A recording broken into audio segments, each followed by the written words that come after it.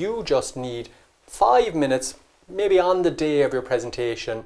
an hour or two beforehand, just 5 minutes you're going to devote to clearing your head of all thoughts, negative and positive. You just want to clear your head of all thoughts just to give you a little bit of time of peace and quiet. It just allows you to concentrate a little bit more. So for the 5 minutes, most people achieve the clearing of the mind by having a mantra or a sound or something that they're repeating in their head to keep it clear of other thoughts. So you start your 5 minutes, you think about this mantra or the slogan or the sound that you're going to use, and you focus on that for the 5 minutes. If you find your mind is wandering, coming on to something else, perhaps it's a negative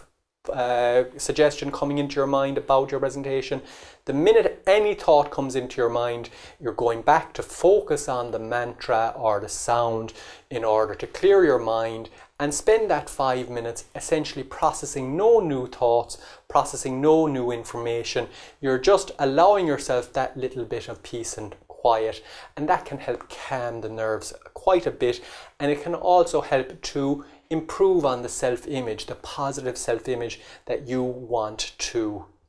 try to foster as much as possible.